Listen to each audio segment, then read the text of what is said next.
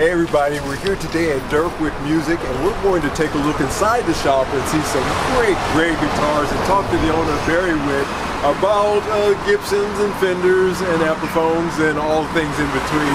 So why don't we go in and take a look? Come on, let's go.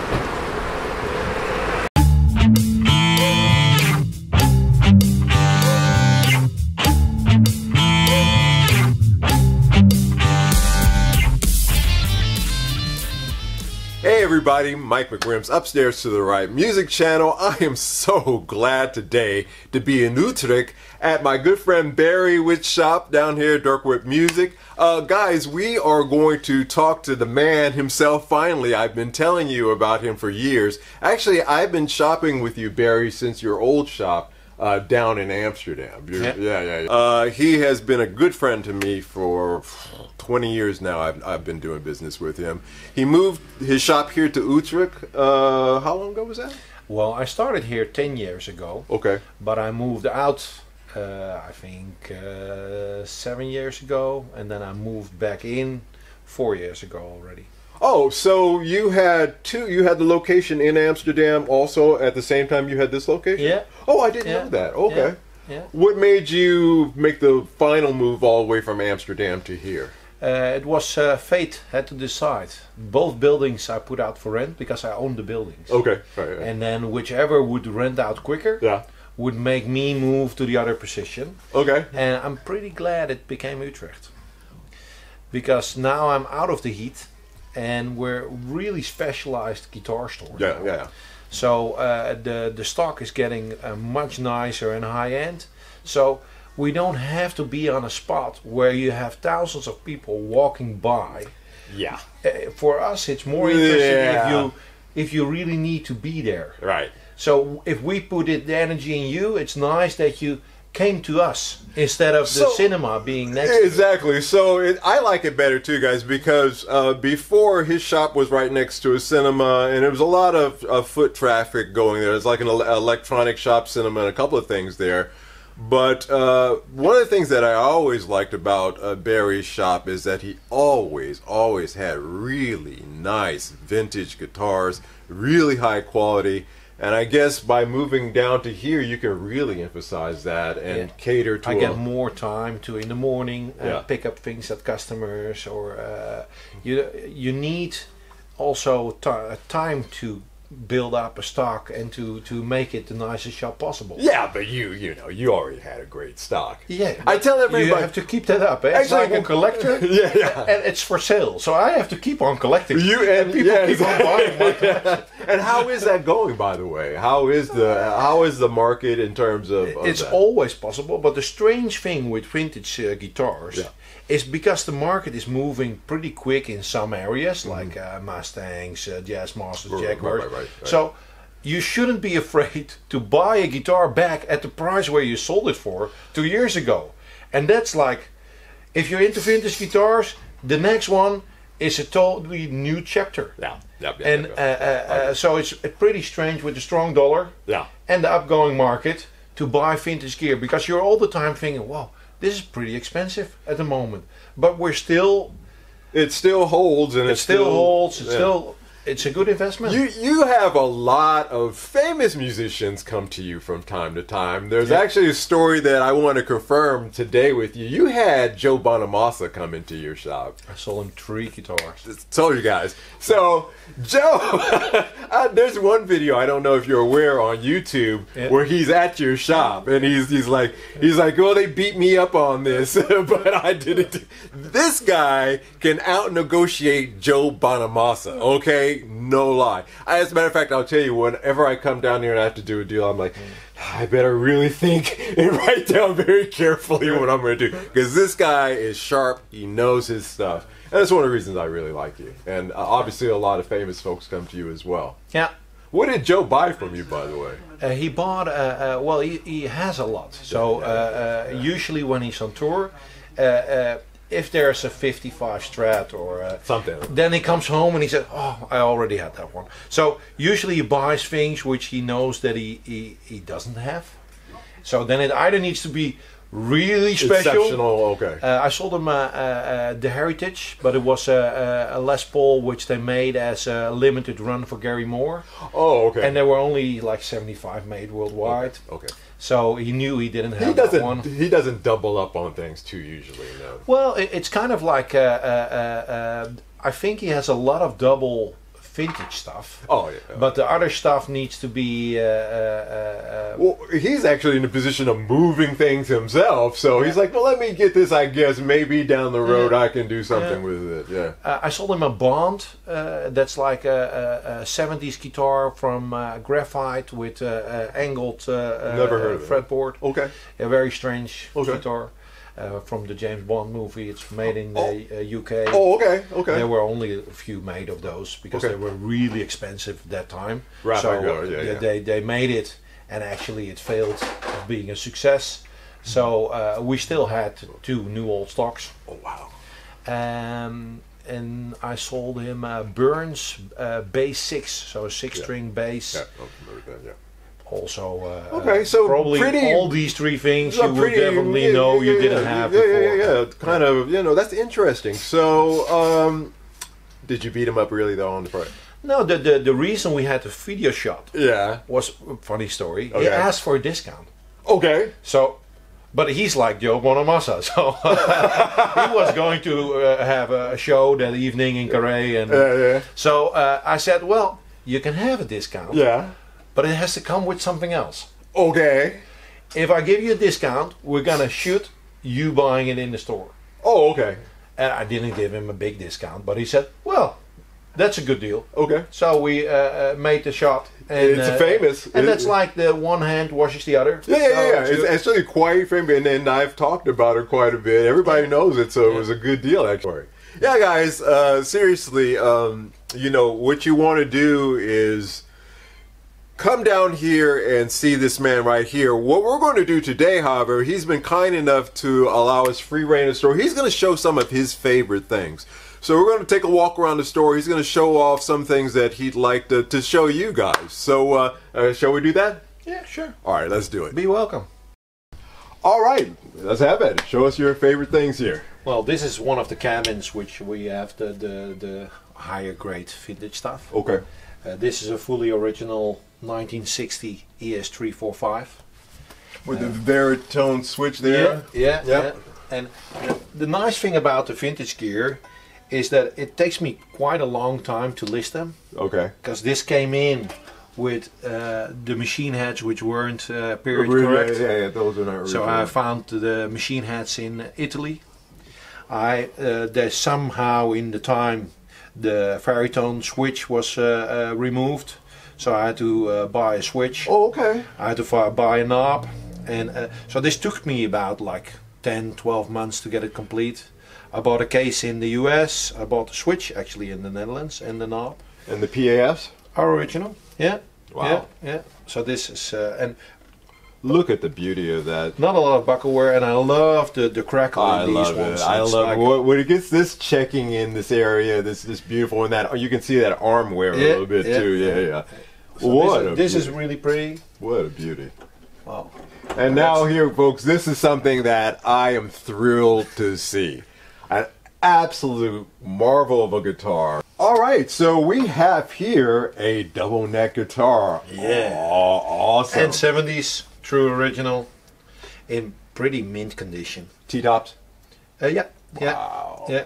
Original case. Wow. Look at this thing. I mean, may I? Yeah, sure.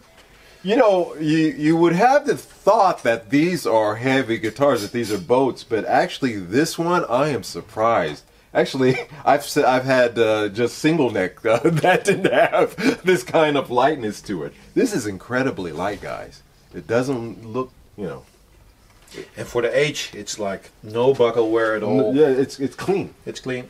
Yeah. So Just that's something super I really like of the collection we have now. Yeah, this is a window of some of the higher end Fender gear we have. It's either master built or custom shop or real vintage, like the Jazz Bass Original 64 refin body, but really done by a Rebel Relic. Yep. Nice job. and we have a lot of true vintage ones. Like this is a 72 one with a fire mark on the top. Somebody had put his cigarettes on the top for many years. That's the original neck? Yeah, 72. Wow. Yeah. Wow. Yeah. But we do a lot more custom shop than we did in our shop in Amsterdam. Okay. So I have about 30 back orders of custom shop From the models. Fender custom. Now, Fender's opening up their custom shop here in Europe. How is that going to deal with you? Well, Gibson already has a garage, so I don't know if it's gonna. A lot of customers want to try out gear. Yeah. They want to trade gear. Yeah. So to have a shop in the higher end is always the best position, because people that buy something like this, it's quite a lot of money. So they want to hold it. They want to know how it feels beforehand. And sometimes they want to get rid of their old guitar because this is going to be their new guitar. So internet in that case is less of a problem. Okay. So with these guitars, we have a lot of people that make an appointment. They call, and we know that they're coming on Wednesday. We already take them offline because we know that somebody's here for Wednesday. We can set it up. It's actually a nicer. It's much. You're just dealing with a few folks at a time. You don't have you don't have God knows who coming in and out, and you can keep a nice stock as a result. The security, I imagine, is a big plus on that. Yeah. But the main reason is if you have less customers in the shop, you have more quality time for the customers that are coming in. I agree. And that's one of the major differences in Utrecht. I like that. I'm glad you brought that point. And then, guys, that's a point that really, if you want to have that kind of service, again, this is the kind of operation that you want to go to. Absolutely. Absolutely. All right, we are here at your Gibson, and we even brought out an Epiphone, guys. We'll get to this one in a minute. But why don't we go through your Gibson one? Now, you are verified for how many years now? A long time. Gibson, Epiphone, Fender Squire dealer. Yeah. So dig that. The shop started in 1939. So, and in the beginning it was only accordions. Yep. And in the 60s the guitars started to, actually, just because the walls were empty. Yeah. They put on classical guitars because it sounded better. Okay. So that's how we got. And that's how things got rolling. Yeah. Wow, that's crazy. And now look at you. I mean, this guy has some of the nicest. Honestly, in all of my Gibson dealings, with the exception of one I got in L.A., every Gibson I bought and sold, I think, was through you, or at one point that they've come through. A lot of guitars. Yeah, we've been through some few, and the reason I come to this guy is because honestly, I don't know if you're aware of this, but you always have the perfect weight guitars. And you can't choose. You can't choose. You get them shipped. Yeah. I open it. I put them on the scale because it's very important to a lot of people. So every guitar on the listing has a picture of it or being on the scale. Yeah. But sometimes you're lucky. It's like this guy. No, it's not sometimes. It's like this guy is like the god of getting the perfect weight guitars. I haven't. The Squire that I just got from you is actually for Squires is incredibly light. It's actually that weight. And the Epiphones, a few of the Gibsons, they have just been perfect. The 60s was the last Gibson I bought from you. It was 60s. Les Paul Standard 60s. 60s. Yeah. That was a perfect weight. But you see about 500 gram difference between shipments. Yes. So we get them like close to 4 or even 4 sharp. Oh, okay. And we get them like 4.6. So there is a big gap in the same guitar, just a different piece of wood. But the thing is that, again, you just get really nice ones.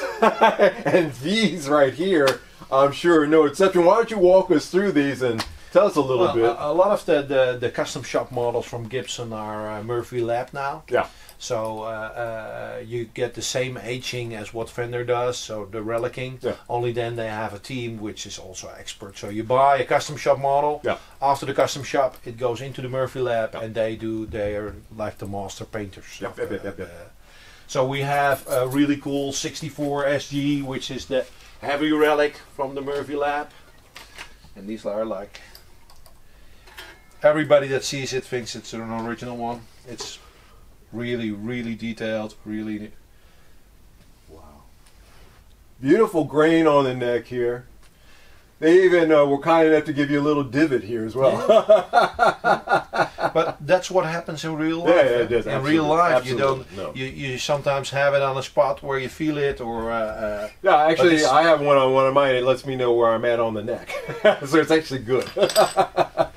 And then we have the ultra light aging, which I really like on the ES models. So this is a 59 model, so the chumpy neck. And this is ultra light age, so you see all the little crackle in the paint, but it's not being used or no damage on it. It's just been there all this time, and that's the look that it needs. Let's see that neck. You know, I don't know if it's because I have big mitts or not, but I'm totally comfortable with that neck. Yeah, well, I think that's great. They reissue like the 59, the 61, the 64. So for everybody, there's a perfect neck. The nice thing is that we have most of the models we have in stock. So you can, and I try to keep them in stock. But this has a waiting list of 1.5 years. Yes. So we have to pre-order all the models which we want, and you can't order enough that if it sells really quick, sometimes I'm out. Then I have to wait also half a year or 3 months to get and how is that? But right now, we had an earlier conversation where you said that in terms of just stuff coming in, right now there's a great deal of stuff coming through. Yeah. Okay. Yeah. Right. Especially with the custom shop is pretty bad, but it's the same with vendor, long waiting lists. Yeah. And people were afraid during the corona to order because they didn't know what was coming. Yeah. And then if your time window is 1 year or 1.5 years, this is the time where you're out of stock. We didn't have that issue. No, we didn't cancel any orders. So we still have the same amount of guitars coming in. So it's a custom. I just sold my 3-pack of Black Beauty, so that used to have this one. But it's the yellowish, which you see on the... This is one thing that I think, and especially when you start getting this in the abalone, it really... Age is only going to do that. There's no way you can really fake that, because even if I look at... the abalone has a different character of... so you see a lot of crackle around it. Yeah. But this has the buckle wear. You gotta love that. You gotta love the buckle wear on this. Oh, this is a beautiful. What year is this? 75. A 75 custom. Yeah. So we talked about these guys. So this is during your Norland era. Your typical, and if you look here on the side, you can see that pancake body. You can see the seam. And I have them. That also here you feel a cap, because of because over time. This one is really nice that it's still together. In a case again, guys, you can see that this has got a 3-piece top. You know, 1, 2, 3. So this is very typical for the Norland era guitars. It's still an awesome guitar, and we talked about this the other day, where I was saying that a lot of these guitars were heavy. I'm going to be honest with you. This is not that. This is. I think it's more than. I think it's not 4.5 sharp. Yep. And as I've said before, really.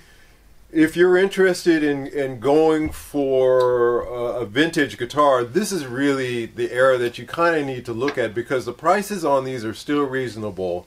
And if you find a nice example like this one right here, if I could do it, I'd walk out the store with this. You know, it feels like a proper 335. You'll get some Epiphones, you know, and they just won't have that gravitas that this one does. But this one, it's special. Yeah, and they do a great job at the moment at the Epiphone factory. They have really put up their standard a bit higher than they used to. So price-wise, it's a bit higher, but you get a lot more guitar. I agree. I was curious about this, but even that, the Verato is pretty. It's with everything you reissue from the 60s. Yep. You will reissue it close to the original, and the original was like this. Yeah. So people say, well, it feels like I'm bending it, but the original ones are still in one piece. Yeah. Okay. So, yeah, it's just a feeling which I agree. Now that when I heard about this guitar when it was first announced and the price of it came out, I thought, okay, they're getting a little bit pricey there, because this, I believe, was the first 1,000+ Epiphone that I know of. You know, the Matt Heatley. You know, but basically this set the charts. We're gonna see more of the price because of the wood and the transport. Epiphone prices are going up as well. So they're not getting any cheaper, and that's another point I always say, guys. If you're gonna buy your guitars, now is the time to buy them. They're not gonna get any cheaper going forward into the future. No, and that's just a fact. And a guitar like this, guys.